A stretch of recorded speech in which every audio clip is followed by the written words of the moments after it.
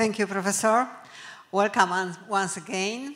The topic of our session now is impact of research on society and examples of good practices from South America. So it was in the morning. Just now I asked professors for presentations. So first, Professor Ildeberto give us a presentation. Next, Professor Evert, and after that will be the time for questions, comments, and so on. Professor, the floor is for you. Okay, thank you. For my first presentation, it was a little bit more specific, and now I will give you a more general presentation. Okay. In my first presentation, I just forgot to send some greetings to the remote people that is watching me, probably is watching me. I send the link to some Brazilian students. Olá, pessoal, tudo bem?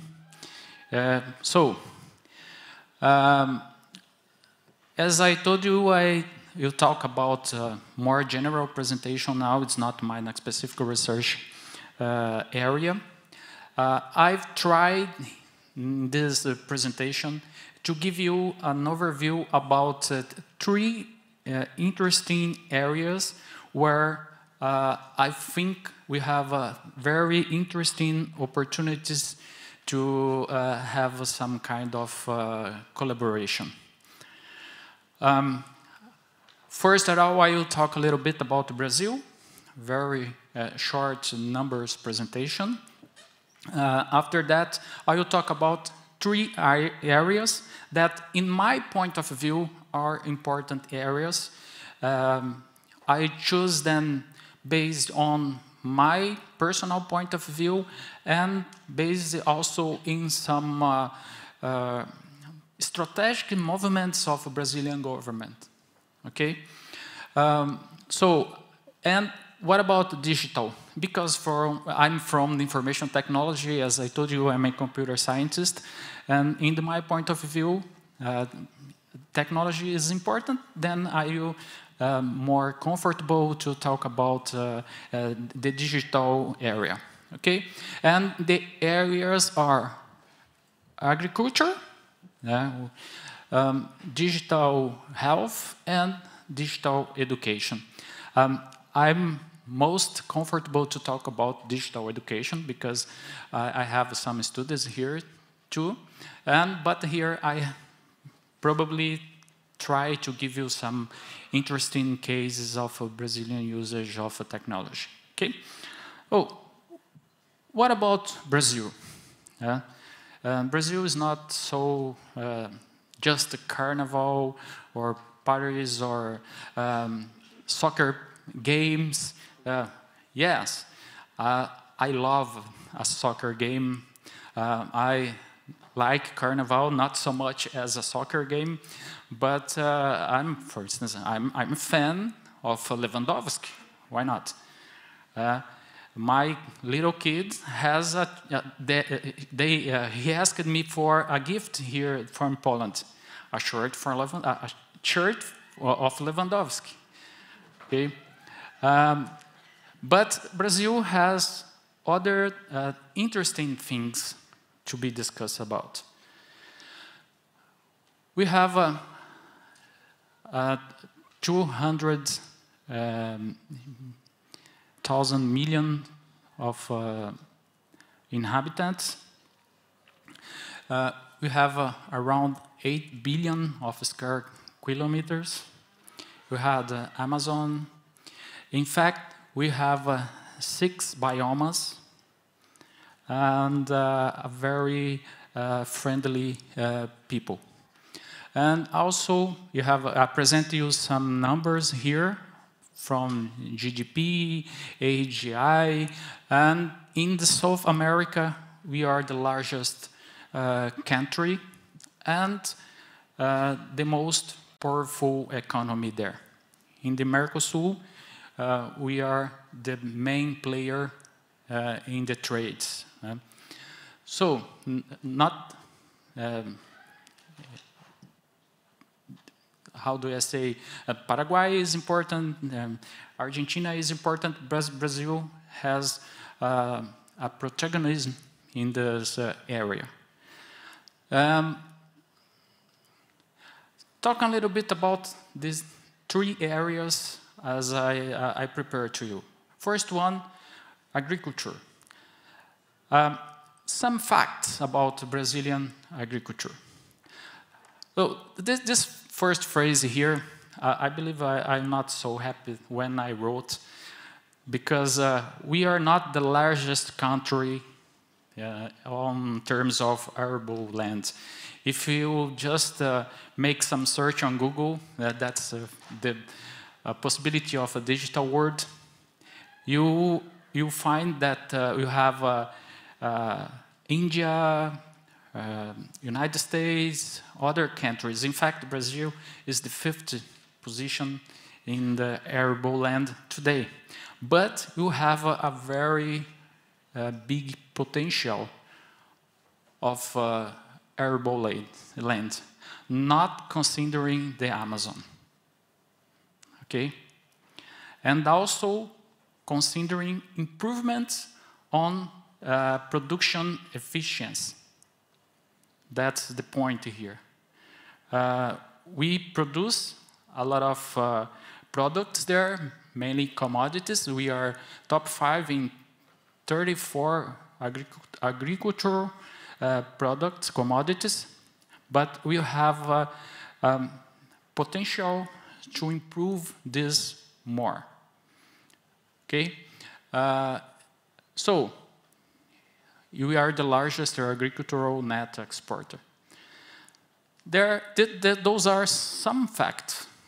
I believe I can show you more data about, but I believe it was not the proposal here. Just to show you a shot about our facts related to agriculture. And as I told you, you have the potential. And where the strategic plan from government or from some big industries are aiming for. Okay, we have here these areas. First one, the development, technology, innovation. We have interesting cases regarding, for instance, sugarcane crops production using precision agriculture. Using drones, for instance, it's possible to monitor the area. Using image processing, identify weeds, and for self-driving tractors, it's possible to deliver the fertilizer in specific areas where it's most need. It's a red dawn for some sugarcane industries in Brazil. They identify the weeds or the possibility of the weeds and attack this in advance. Okay, using GPS, you have autonomous tractors where the driver just watch. In fact, the driver is just to turn on the tractor during the process, and during the process, it's all controlled by GPS. Okay, we had in the next month in my city, Ribeirão Preto, the biggest event regarding agriculture in South America, I guess. It's called Agri Show. We received guests or companies from the whole world.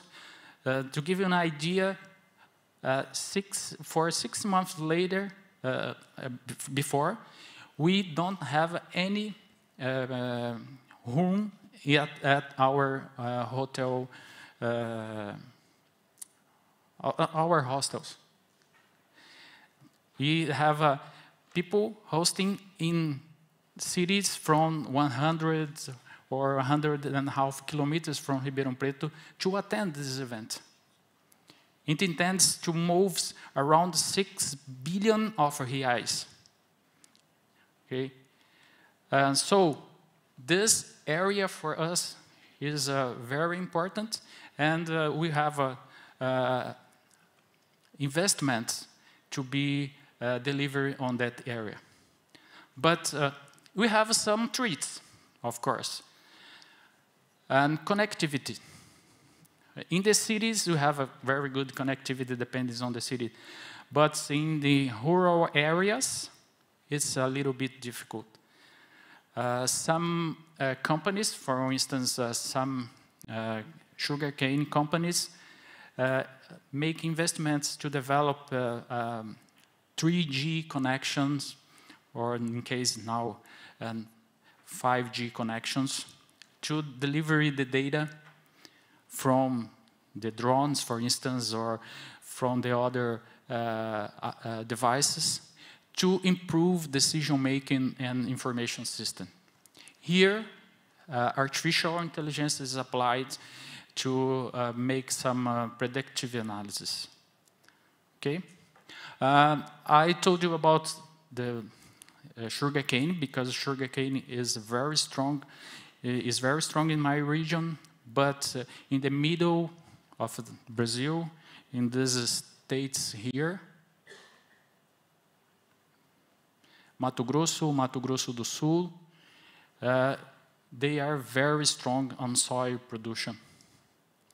And they also apply technology a lot to improve the production. But we have, in addition to that, we have the possibility to increase more, to be more efficient.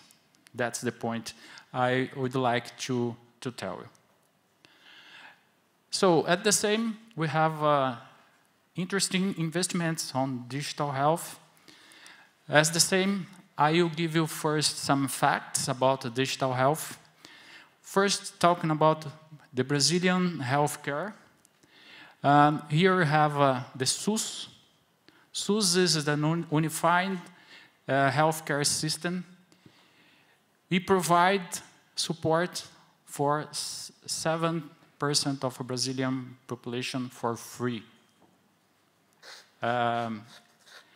So you have a private insurance, yes, we have, but it's curious because when someone supported by the private healthcare has some difficult disease, hair cancer or something like that, who will support the surgery? The Brazilian SUS. Okay, they send to the SUS to be supported there. And nowadays, so here I have another fact. We are the largest healthcare market in Latin America. They are trying to make investments on healthcare. In my city, we have the Faculty of Medicine, and the best of Faculty of Medicine in Brazil. Also, a very good hospital, 100% free, Dutch for special cases in my university. So, what are the strategic areas where the government is making some investments or deserving much more attention? For instance, the data SUS. I told you about the SUS, okay, the Unified Healthcare System. It generates a lot of data about the patients. It was not, or in fact, nowadays is not so much managed, this data. And the government is investing about 83 million of reais to improve this information system for digitalization of public basic healthcare to support the population. But I still have a long way to be walked here. Okay, considering the pressures of the pandemics, I notice the increased way of telehealth. I don't know here, but it's becoming common in Brazil. You have a medical consultant using the smartphone for the more easier cases as a flu or something like that. Okay. And from the strategic point of view, we have recently the government announced an investment of 40 million of reais in the system. But I agree, it is the best? No. It's a little bit far away from that, but we are working to try to give a very good health assistance to the Brazilian population. For instance, if you came there to Brazil, probably you will be supported for free. There is no restrictions for that. Okay. And finally, regarding education. I work in a high-level institution, university, but for the earlier children and for the middle students, college, etc., we have a gap of 34% of this age are not so full dedicating to studies. That's a problem. And and even for my university, for instance, we offer there for business administration course just 80 positions from the beginner students. We have if you want to get in the university there for business administration, you need to compete against more 16 or 18 people. Okay, the competitive scenario is more or less like that. And how the government is trying to solve this? Using distance learning, we learn a lot of with the pandemics, in fact, there, and I believe it's the same situation here. The remote classes, the synchronous and asynchronous, etc., the learning environment, and we learn a lot about that. And I believe this is the future. Why not? I really like to be here. I really like to deliver this speech here in Poland, to travel, but it was possible to me to be in Brazil there. Now it's, yeah, what time is it now? Yeah, 12, so 6, yeah, 6 is the morning in Brazil now. And it was possible to me to deliver this speech from there. Okay? But I agree, it's better to be here, of course. But it was possible. It is possible. And we to be possible. And we learned this with the pandemic, sorry. Okay? So you have a space to advance in this area there. Because mainly in Brazil, we have a very interesting rate of internet penetration. About 17% of a population has internet connection. It can be different from areas, regions, but for instance, in São Paulo, Rio de Janeiro, Rio Grande do Sul, you have a very interesting support of internet connection, and some cities has the possibility of 5G connections and etc. Yeah? If you take a look, not regarding just education, but for e-commerce, it is very interesting number. Even for Poland companies, for instance, if you have a product or a service, you can offer to the Brazilians because you have a very interesting e-consumers there. Okay? So you have problems to solve, for instance, the delivery, but if you have an interesting service, fintech, whatever, you can offer. Oh? So make your investments in Poland. You can offer to Brazil. Okay? Why not? It's supposed not to be because I have no money to investment, but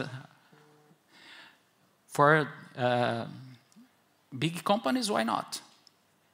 Okay? So I give you some idea. If you want to open a company in Paraguay, maybe I can be a partner. So, concluding my speech here, in spite of the problems, yes, I agree you have problems with corruption, with some kind of poverty, but you are the largest economy in South America. We are a member of the BRICS. You are a developed country. We have high rates of internet penetration. As I told you, we are a friendly people, and we have a good climate times there. And we have an ocean of opportunities. The language can be a barrier, yes, but it can be overcome. Okay, so here you have a little bit more information. I forgot to told you in my first speech, but Madalena, Professor Małgorzata, you can share my presentation for free. You can take these links here, and here you have my email, and you also can find me in the social networks, LinkedIn, Instagram, not TikTok, but you can find me there, and for me to be a pleasure to have you in my network. Okay, thank you so much. That's my speech for this moment. I'm free for answer your question. Okay. Thank you, Professor. Yeah, the time for questions will be after the next presentation. So just now I would like Professor Evert. Yes, Evert, the floor is for you. Give us your presentation. So I'm going to continue now. I'd like to say that I'm also a huge football fan. I love Lewandowski, especially because he plays for Barcelona. We had the same colors of my team in Paraguay, Cerro Porteño. But my son, he doesn't like football. He likes rock music and say, Dad, please, do you know Adam Darsky? I don't know who he is. Maybe you can help me. So he wants a T-shirt of Adam Darsky. Maybe if you can help me. I don't know. Yeah, he plays heavy metal, I think. Okay. He's not well recognized in Poland, you know, like he's a scandalous kind of. So my son is a rebel then, right? Yeah. Damn it. Sorry. I'm sorry, I didn't say anything. Okay. Well, so back to, like I said, I teach very first semester students in Paraguay. They're just out of high school, very young, very naive. And I said, we're gonna start doing some, at least attempt of research in Paraguay. So I was telling them about the idea of that I like about the agreement with the European Union and the Mercosur. And I asked my students to look for possible situations or business opportunities or ideas that could be implemented through that agreement. And one of my students said, in Paraguay it's normal, I don't know here, so to work and to go to college. So it's pretty normal. I mean, they go to work in the morning and they study at night or in the afternoon. So let's say half of my students already work. And one of them, he's working in a bank. And he told me about this. And, hey, Professor, we have this institution which is called Mesa de Finanzas Sostenibles. Would be sustainable finance table or something. And I will explain you real quick what it is.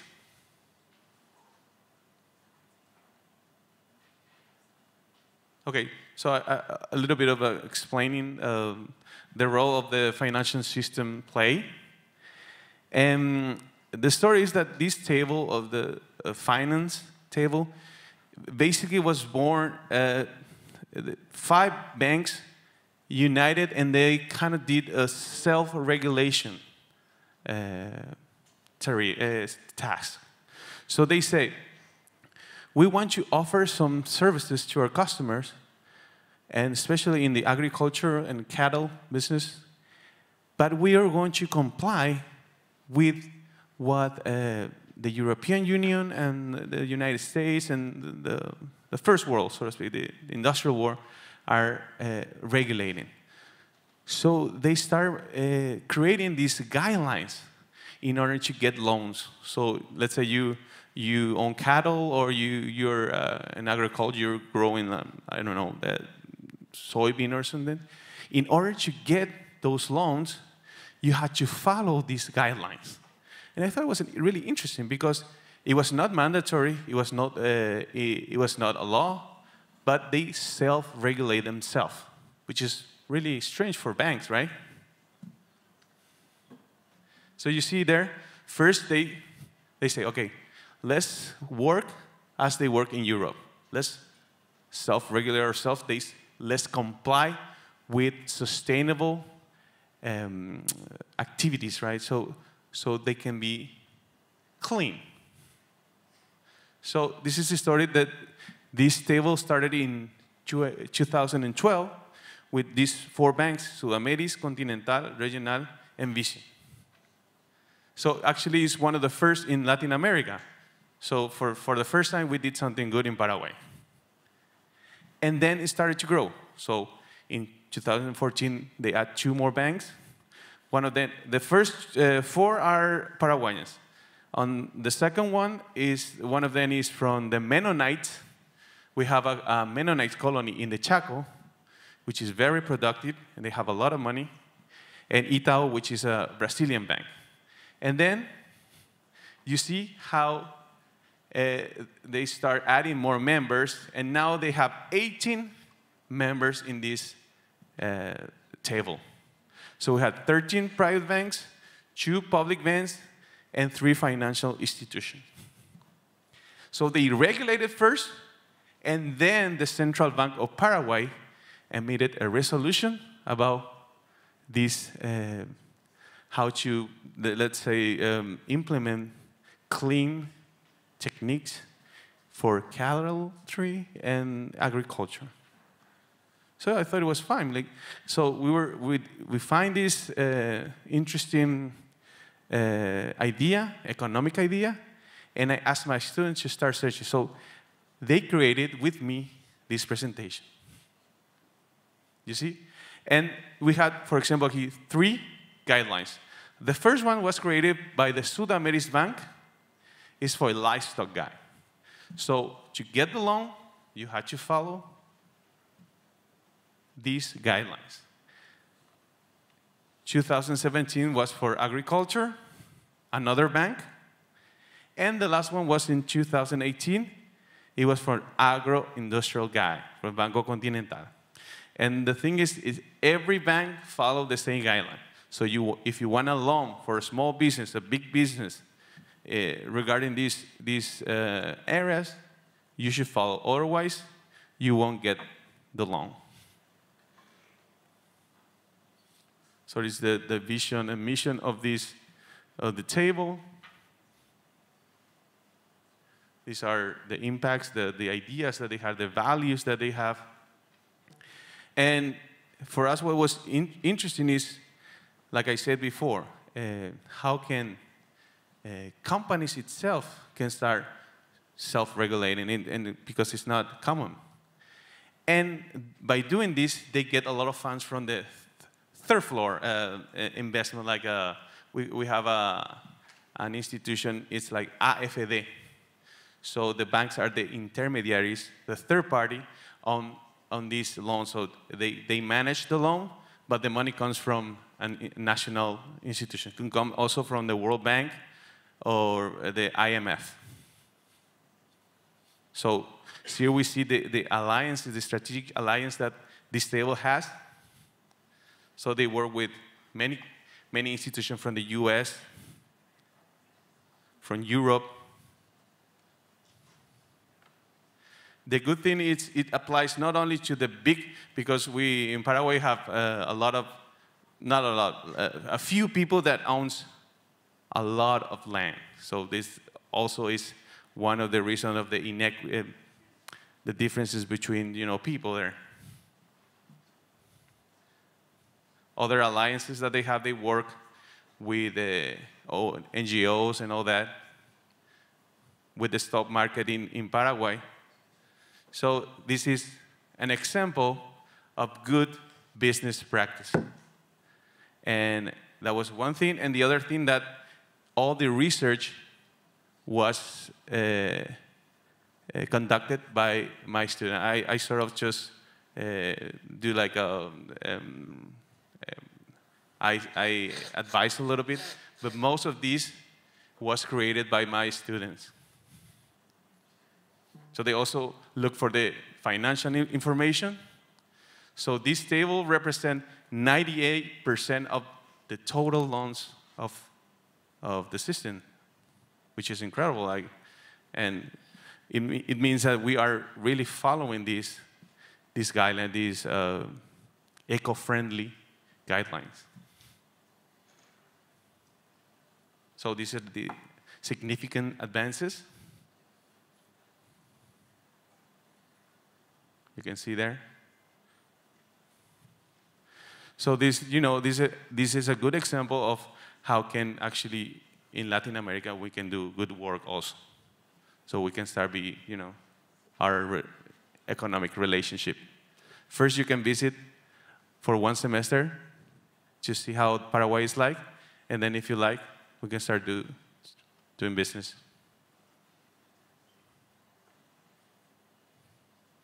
So this is a projection that they did.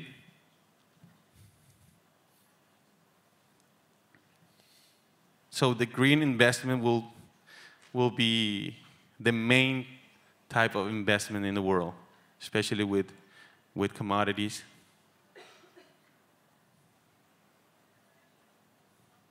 And also, like Professor Małgorzata said, all our energy is 100% clean. We don't use nuclear, we don't use charcoal, carbon, nothing. So everything is clean. So this is just an example of how I can work with my students, and they did all the research for me. And this is a starting point for doing more research and in a more complex situation. So thank you. I just show you this example. Thank you very much. Thank you. Thank you, Professor. So now we can start question session. So maybe Professor Joanna, you first, comments and questions, please. Thank you very much for both presentations, really engaging and thought-provoking. And I have a lot of questions, but for sure we will not have time for all of them. But I would like to start with something that really kept my eye during your presentation, Professor Ildeberto, about the agriculture sector in Brazil. That, of course, it is one of the most important and just like the basic part of the economy, and probably will be developed further. We should be concentrated on this also in the eye of the Mercosur, the European Union agreement implementation. So everything just calls our attention in this. But I would like to ask you about the research on this sector, especially the improvement of the productivity of our agriculture sector, and how do you cooperate, build this triple cooperation between, you know, the business, I mean the agro-business, that is really strong, especially in Brazil, the university, and the government. I mean, this kind of cooperation here in Poland is like the most difficult part of our work and university life, because we are all the time struggling, yes, just to implement our research results in the economy, you know, in the business. And it's not like that the business comes to the university and asks us, let's do some research and we will pay you for this. It's not that easy. Yeah, and I would like to ask you about this kind of cooperation, especially in the agro-business, because this sector is very strong, but probably it's not very open to new methods, or maybe I'm wrong, because normally, you know, people are used to do all the way themselves, and you can show them, you scientists, I mean, you can show them how to produce more efficiently, how to you know, enlarge the productivity of the sector. Do you go to the business, or business goes to you, or maybe the government just says you, please, your university, you focus on this field? So how do you manage this complicated cooperation? Yeah. I believe it depending on the area. Okay. First, I will considering the link between government, universities, and the producers, the farms, small farms or big farms. We have an institution called Embrapa. It's the meaning is research, agricultural research institution, more or less. It's a government institution. They provide research about agribusiness, not for the big ones, but specific for the small ones. We call the homemade productions or something like that. Lettuce, vegetables, the most of the production in Brazil for these items are from the small producers, not from the big producers. Okay, and this institution, the Embrapa, provide students linking the research and the practices. They produce tutorials, courses, and studies, etc., regarding this area. For the other side, we also I also observe companies' investment. For instance, for machinery in the sugarcane, I know a lot of companies for tractors, etc., that develop specific machines to specific crops. And it is a two-way link, because For instance, some sugarcane users need a machine, and they look for a company that produces that machine and to sell that machine for the other companies. So I observe in agriculture this kind of cooperation, either considering the Embrapa and either considering the companies. And I would like to ask also about the role of Chinese technologies in all this, you know, because we talk about the possible European Union and Mercosur cooperation and all this, and we have a lot of opportunities here in Poland, that's obvious, but we can observe that Brazil is really interested in the cooperation with developing and enlarging the cooperation with China.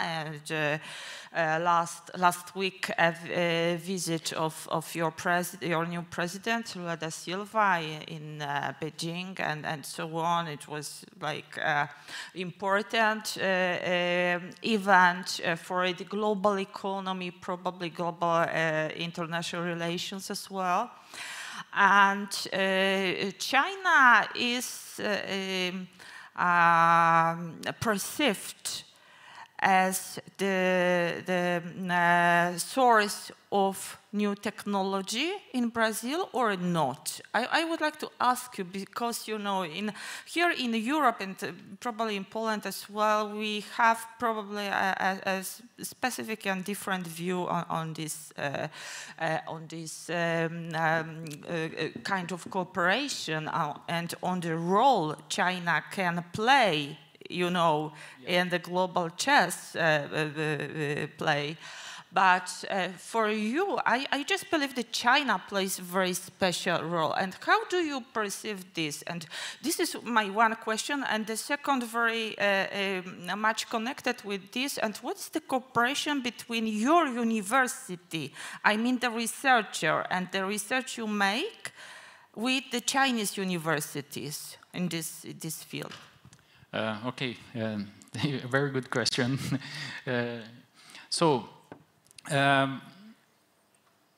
The investment of China in technology in Brazil, I can tell you about a project that I participated 2 years ago. I think I don't remember exactly. In Brazil, we had a law called Information Technology Law that provides some benefits in terms of taxes for companies investing in university or research groups to develop research. And I had a project with Huawei, the company. It was a project in cooperation with another university, and they were interested in develop some technologies, in my case in artificial intelligence applied to law, but also artificial intelligence to healthcare and also to the fishing. The professor from a university nearby Ribeirão Preto had a very interesting project using artificial intelligence for fishes. So, but not the case here. What was the proposal?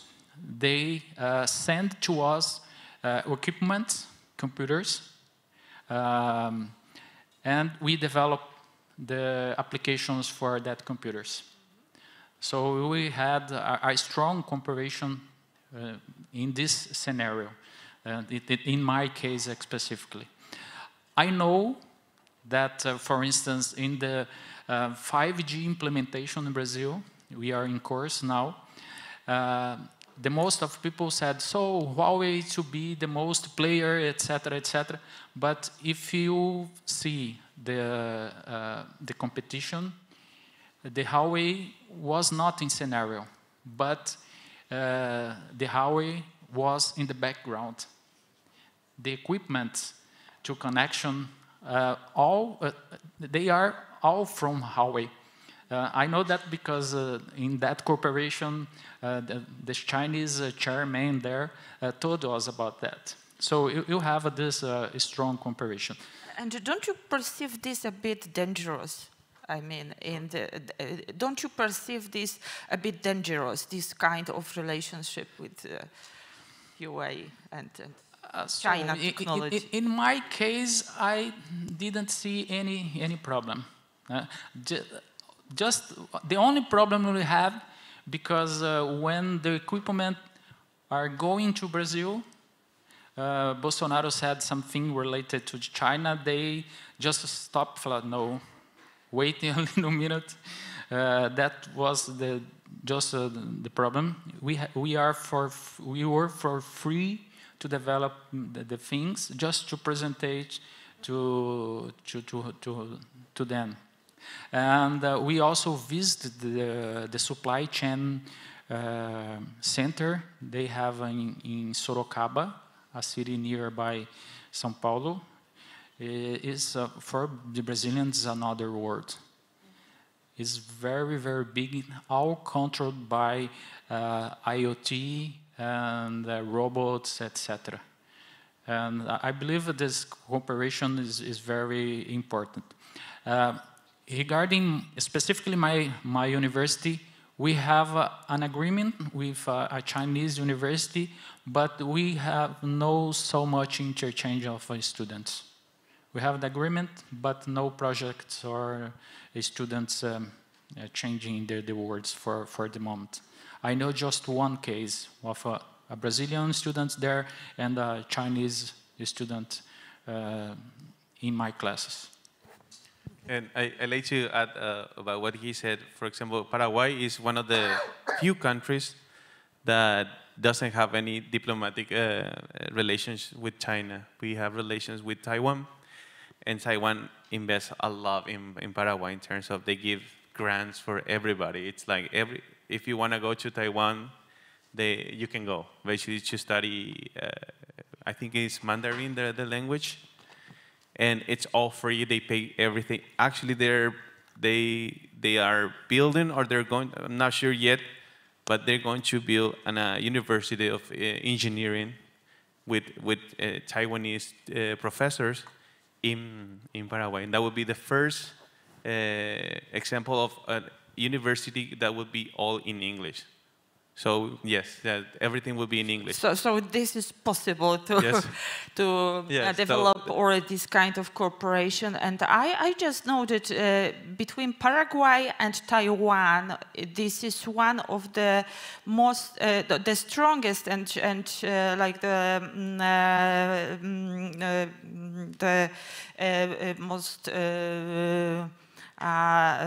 long-term cooperation, because since 1957, if I remember well, you have established this kind of diplomatic relationship, and you are very, very close in this cooperation. But this Sunday, you'll have the presidential election. We have election. And this is one of the issues yes, during the presidential campaign.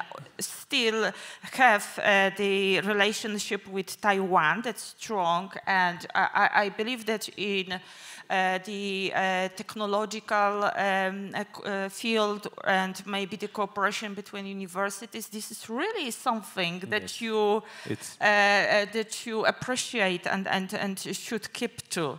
But the other candidate, presidential candidate, just says, no, let's start this kind of relationship with China instead, yes, because they need our soybeans, for instance, exactly. and we will build our power as the soybean exporters. Yes. So well, how do you perceive this? One of the main, like so to speak, the people that they want to have relationships with China is that Taiwan doesn't have any real economic cooperation. It's mostly like donations and like giving money to Paraguay to stay loyal in many ways, right?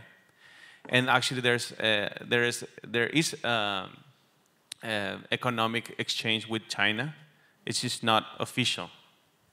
So I think we exchange more with China than with Taiwan, and in terms of goods. And on the other hand, what I was going to say, I forgot.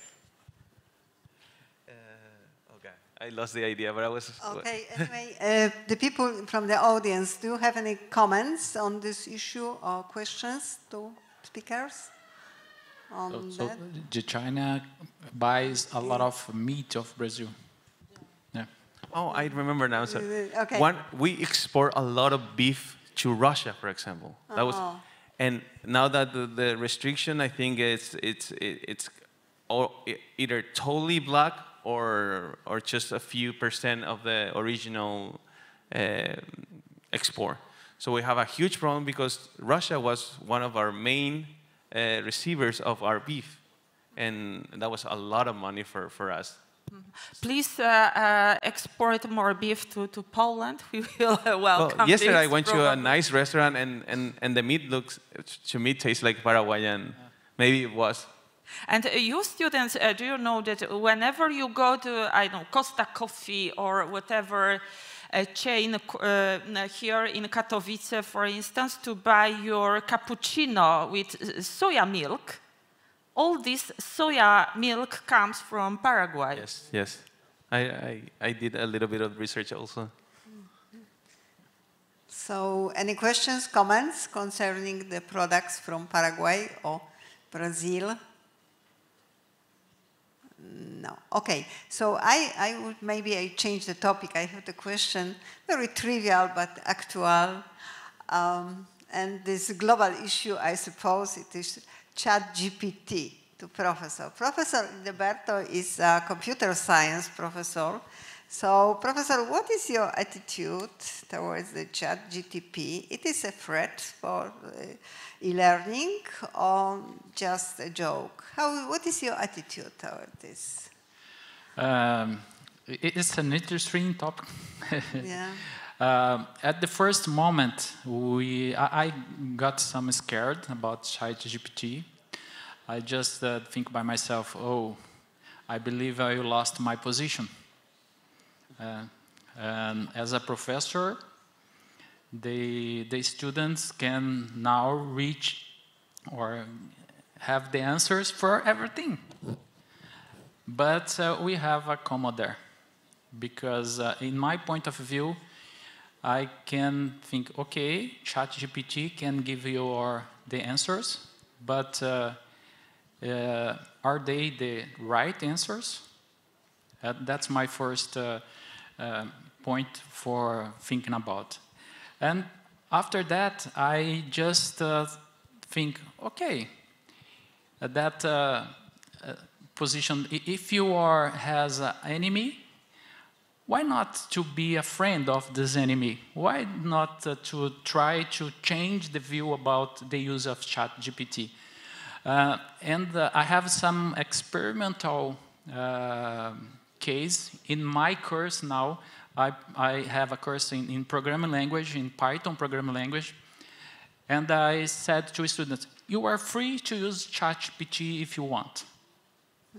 Let's control the experiment here. We are going during this semester.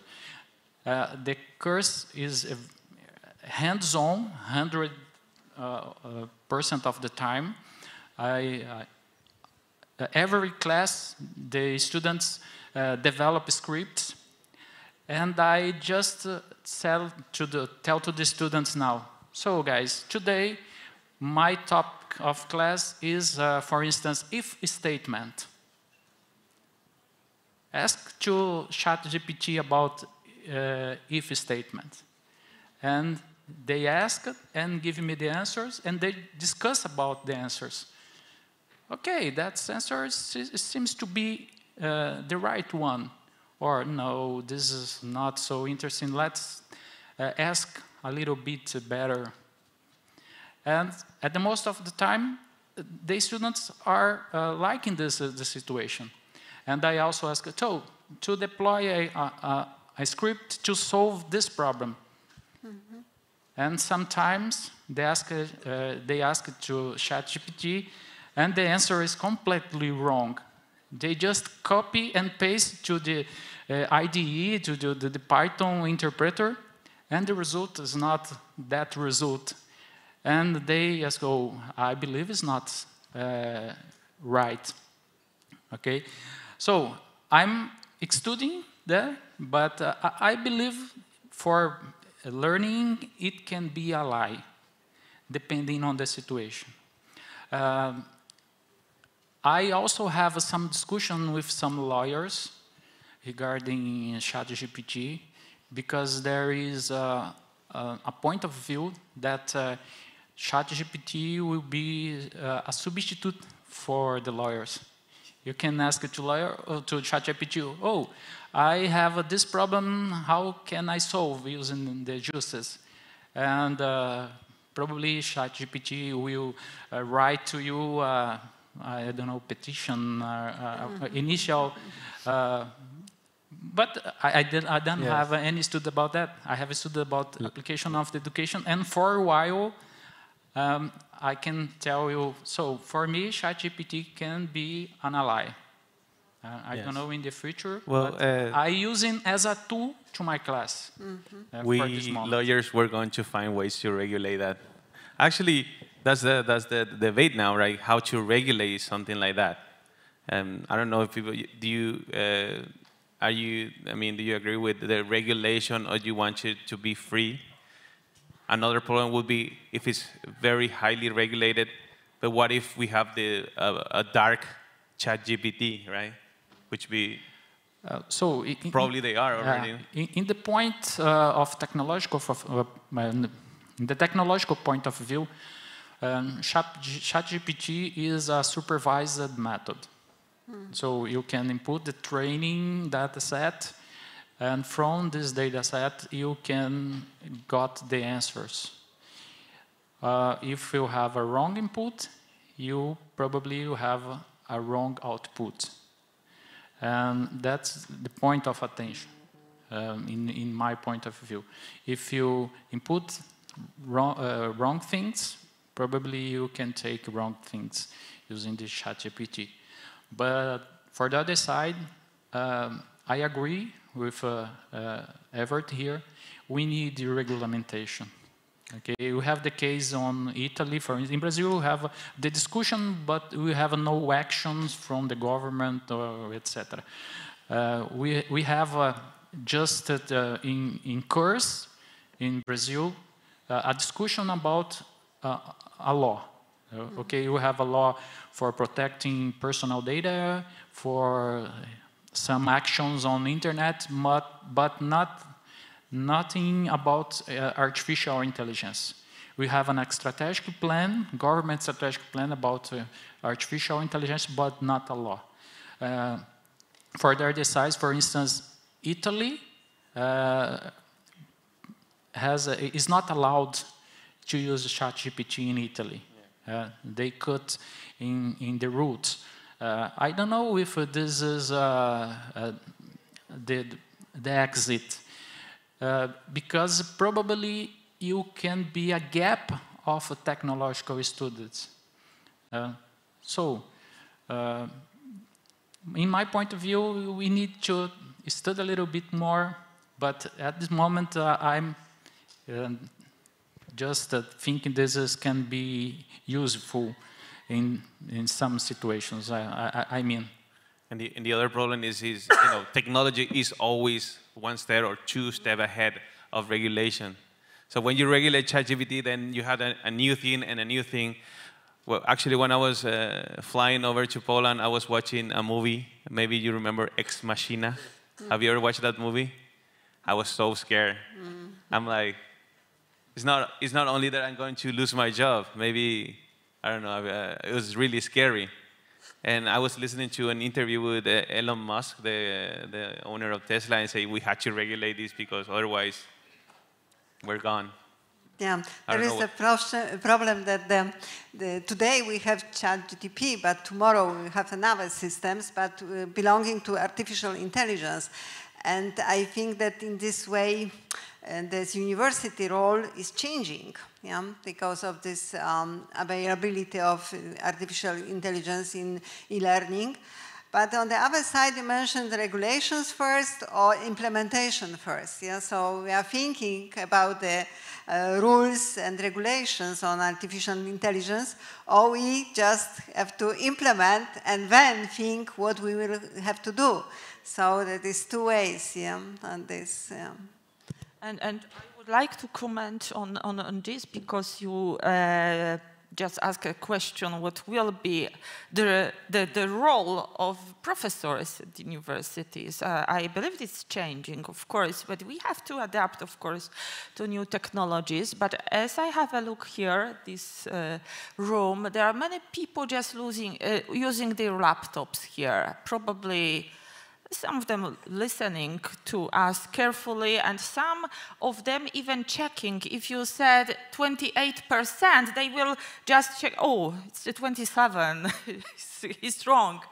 Yeah, but still, asking a good question is, you know, is the art of the science. And if you are not able to ask a good question, you will not receive a good answer to this, and you will not have the ability just to assess this, evaluate this. Yes, I agree. Like, I remember 5 years ago or 6 years ago, I was so upset when students have their cell phone. I mean, I'm so boring. I was so sad. But then I just realized it's just the way we are now, right? Even you see teenagers, they're talking to each other without talking. They're texting, and they're sitting next to each other. Mm-hmm. So that means the teenagers, they don't want to make phone calls anymore. I call my son, and he never picks up the phone. He said, text me. Mm-hmm. So I don't know why nobody wants to talk anymore. And on the other hand, I think the new vision of teaching will be more about, you know, go back to the basics, like philosophy, the meaning of things, what's the point of things, because technology comes, everything new, and we never can catch up with all the technology. It's like, oh, we always don't know what's going on. Yeah, and I was just astonished by the idea that some business leaders and some most powerful people talked about it. We should stop the research of the new technologies. So why? It's not and possible. It's impossible, exactly. No, of course it's not possible. We have to be, you know, on the trend.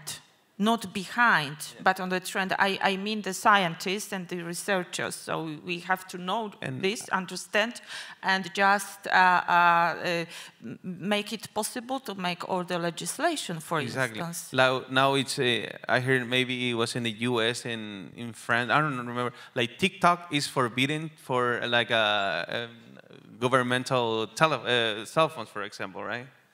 And everybody uses TikTok now, right? It's a good way to communicate something. I mean, we communicate a lot of stuff. Like people use that to sell stuff, like, I don't know, to teach about the law and technology. So it is very useful, but it belongs to the Chinese, and that's the problem, right? So yes, and elaborating a little bit more on this subject, and just referring to your Ildeberto presentation about the education, yeah, because you talked very some basic facts about this. But I would like you to ask maybe both of you, because we don't know here in Poland probably much about the state of the education, especially I mean higher education in your countries. How do you perceive the change in last years, just following the technological advances in the world? Is the higher education, or maybe more broadly the education itself, changing and adapting to new technologies? How do you see this in Brazil and Paraguay? How can I answer to you? Because we have very different scenarios in Brazil, depending on the region, depending on the the university. For instance, in my case, University of São Paulo, and even in my department, we have a different case. I try to tell you the situation. The beginning of the pandemics. I remember until now, it was the 16th of March, the rector just announced suspending the classes. On the next week, I start my classes on the remote. But some professors waited 3 or 5 weeks to start the classes. Okay, why? In my specific situation, I already have some use of information technology tools from studying not just the use of technology, but also the pedagogical use of this information technology tools. My learning environment was already prepared. Activities, and also nowadays I have a lot of activities to be performed online. I have classes today in Brazil, and the students there are doing this class in the remote mode. Okay, I record a little bit talk, and I provided exercise to be executed in online mode. So for me, it was very easy to change, and it was really good.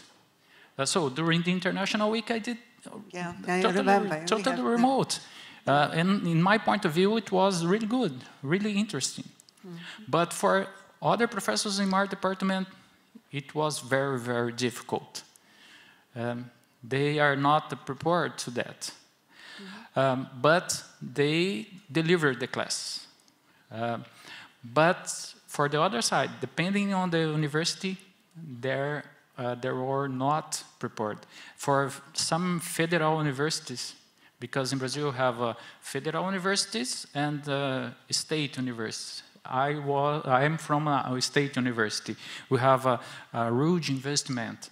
But for federal universities in some states, this year they are going in course again because they spent almost a year without classes, because it has no support to the classes.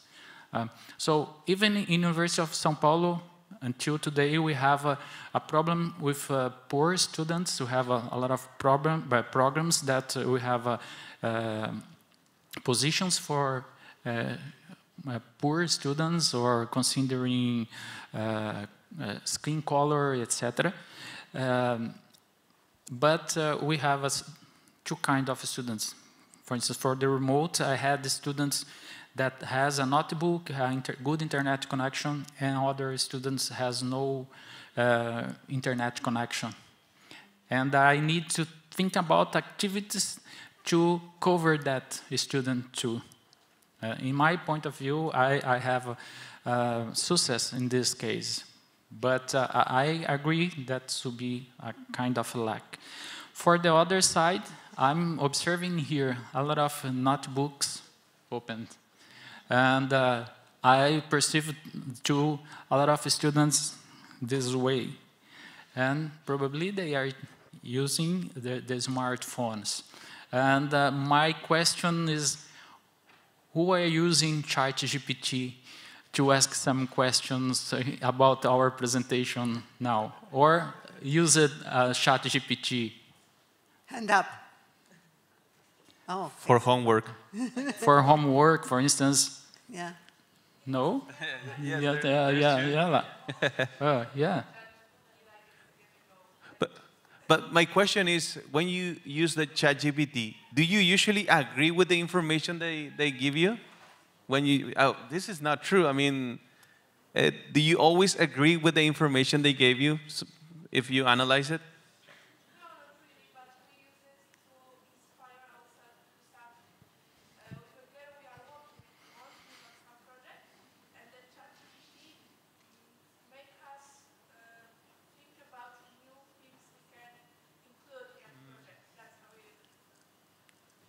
Interesting. I think for the most of you, or for all of you, it's not possible, or it's not so interesting to have classes just in the black board, isn't it? Yeah. What do you think about? If I just give up my presentation here just to talk to you about the things without presentation, what do you think about? I believe it's, oh, that professor don't not prepare a PPT presentation. Okay. We have generations, and we need to adapt to that generations.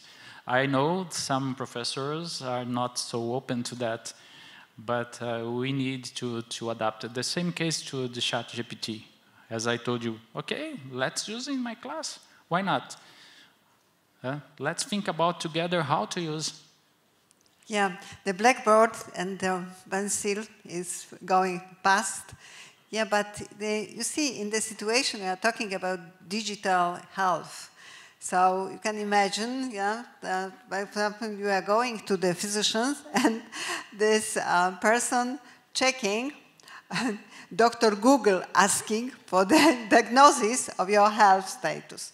So I'm not sure how we can believe and trust in these physicians if they will learn from the internet, GTP, or whatever. So how to trust in this, diagnosis in this technology? Yeah. So I have two cases in the health, real cases in the health. One is the father of a colleague of mine discovered a month ago a cancer in the brain. He was okay, he was in the beach okay, and suddenly he got some bad situation and make some exams and discover the cancer in the brain. The surgery were made by a kind of a robot. The situation, the scenario was more or less like that. It was not experimental, but they take image, ultrasound, etc., and map the exactly point of the cancer. And the incision, it was very small, and the robot, using the mapping, just extract specific cells in the border. And it was a successful surgery, because there was a possibility to lost some movements because the tumor was in a region in the brain very sensitive. For a while, he is okay. He's starting the chemotherapy, okay, but it my attention because it was driven by a robot. You have doctors there managing, but we had a robot to make the surgery. And the other case, we have, I don't know the word exactly, diabetes. Mm-hmm. Yeah, that's it? Yes.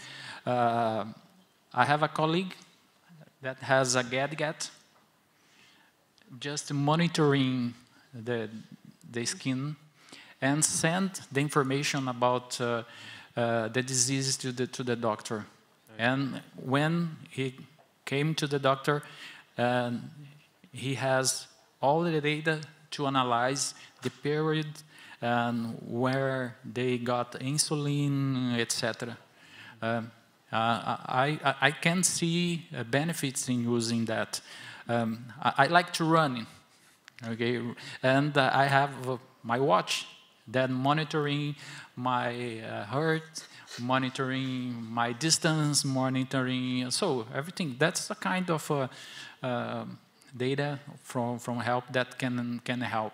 Or another example that would be, I just heard that the use of technology in medicine, like, for example, you want to get operated by the best doctor in the world, So the best doctor in the world is probably in, I don't know, maybe it's in Germany, but you are in Poland. And then they have this kind of robot, but the doctors actually kind of like, if it's like a video game, they have the joystick and they start operating. That's actually happening already. So they operate at distance. So in a distance, I believe you have some very interesting problems to solve. The lag is a really big problem. The connection is another problem. But in this case, I told you, the doctors are there just driving and managing, I believe is the correct word, the situation. In case of any problem, it was possible to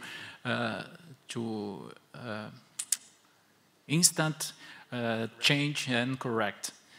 Okay, I'm not an expert. So And you're the still, expert. my question is, because you are a lawyer, how to guarantee that they don't commit any mistake, you know, and who takes the responsibility if there is? Because all the examples are amazing, really, and all these technological advances really help us a lot, because Yes, this kind of surgery wouldn't be possible without the technology using, for sure. But still, if there is a mistake, maybe in some, you know, connection between a human and a robot, and maybe, you know, in the procedures, maybe in software, anywhere. So who takes the responsibility? We should know this now, before.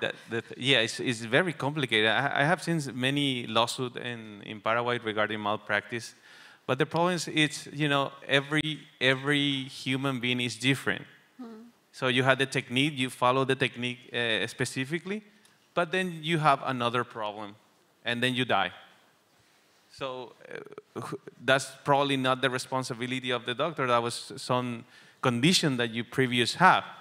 So in order to determine who is to blame, you have to actually follow if he did all the procedures the way they were supposed to do.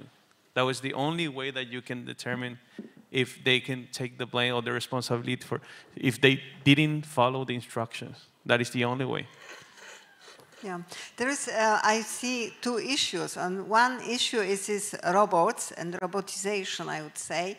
So they maybe would be helpful for physicians in any industry to realize the simple task, the routine work is realized by the robots.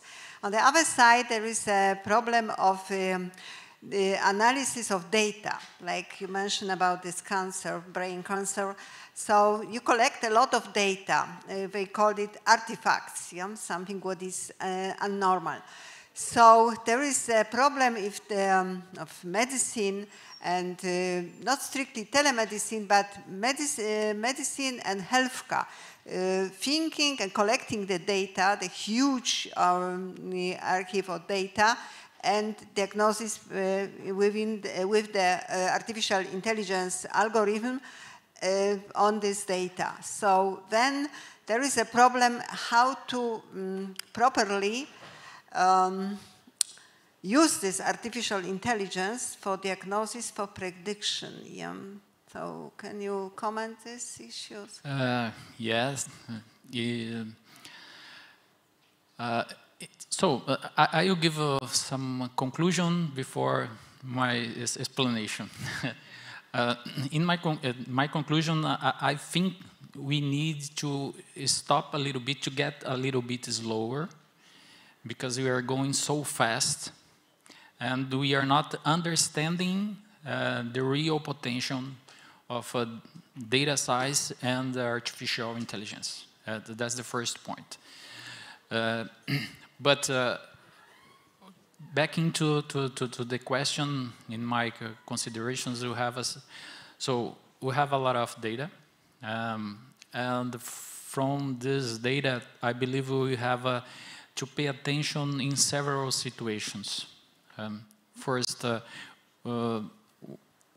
how to structure the data, and how to make this data trustful. I believe that's an interesting point to analyze and to discuss. I have no right answer about that.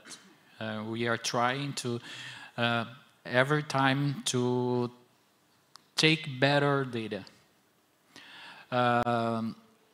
The other point is related to this data to be open or not.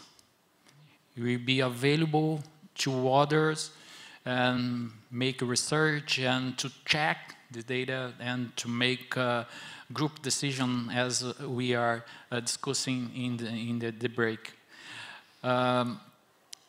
Here, I also think that we need to think a little bit more about the methods we are using to, and about the data we have to be available.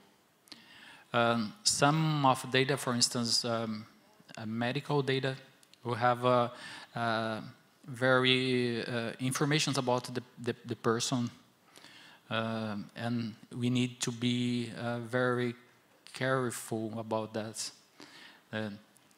to not be available information like specific about Evert, for instance. So it's unethical, as a professor told us today, for marketing, but you need the ethics and make this data available. And also for using artificial intelligence. You have the use for the good size and for the dark side. Yeah. Okay. Back into my conclusion again, we need to get a bit slower and to think about our results, because we are going so fast in the technology development, mainly regarding artificial intelligence. Yeah. And I would like to refer shortly to your presentation for a change, Professor Evert. So about this kind of cooperation in the financial sector, let's say, in Paraguay, which was really a nice example how to do it well, and how to do it and how to do it well. So maybe it's a worthwhile lesson also for us here, although the country is bigger and we are in the middle of the European Union, so we have to keep to all the procedures within this integration block. But still, I would like to ask you if you consider this possible to implement a common currency, maybe in Mercosur, because you know from time to time this subject just comes back and you talk about. So I would like to know your thoughts about it. This is a realistic option or not? Just you know, having a look at what's happening here in Europe, for instance, and what's the role of the National Bank of Paraguay in all this scheme that you talked about? So is it present or not? And what's the role, I mean, of the government and maybe of the National Bank? Is it helping or just stopping this? Okay, on the first question, I would like to follow the Polish example. I will remain with the Guarani, which is our currency. Actually, the Brazilians and Argentinians, they thought about having a single currency. But for us, it would be, I don't think it would be a good idea. All the prices will be up, and I don't know, and we're still like very poor. And will be very detrimental of our interest to change that. And then we've seen some examples of Argentina changing its currency to 1 to the dollar and then end up in a disaster. Also Ecuador. And I don't think that's possible now. Who knows in the future, but maybe when we all got rich through the agreement with the European Union, maybe we can Well, we can change that. We discussed a little bit about that yesterday during the dinner about why the dollar is the strongest currency today. But back into our scenario on Mercosur, we have first to decide economical and also political decisions, but we are so far from that, I believe. Yes, and to answer the last question, we had a big crash in '95. It was internal. All the banks, like I would say, more than half of the banks went bankrupt because there were no enough regulations. And after that, in '96, they made a law which was a good law, and that law. The central bank was already created, but with this law, they give them a specific task. And one of the good things about that law was that it allows the bank to be completely independent from politicians. So it's a good example of usually the head of the central bank have masters, Ph.D. in the United States or in England or in Europe. So these are very highly qualified people. So far, it's still independent. Who knows what's going to happen tomorrow? Okay, what is the inflation rate in Paraguay? I think it's not that high. It's maybe like 6 or 7% now. It's getting higher, but it was really controlled for over 20 years. But now it's getting... So you are in a better situation than we are here in Poland. So this is, again, this is very optimistic sign for the future. Anyway, we have to finish a very interesting debate, the discussion about the socio-economic challenges and the future possibilities of the cooperation. Anyway, thank you so much for getting us to the very far continent, very close. So right now we know much more about it, and we see the opportunities how we can cooperate on the university level, on the business level, and also on the cultural level. So thank you very much. It was really, really pleasure to host you, and thank you so much that even you are very busy, you find the time to come to Poland, to Katowice, and to share with us your knowledge and experience. And I strongly believe that being you present here, not online, is much, much better and much, much profitable here for our students and for all of us. So thank you very much.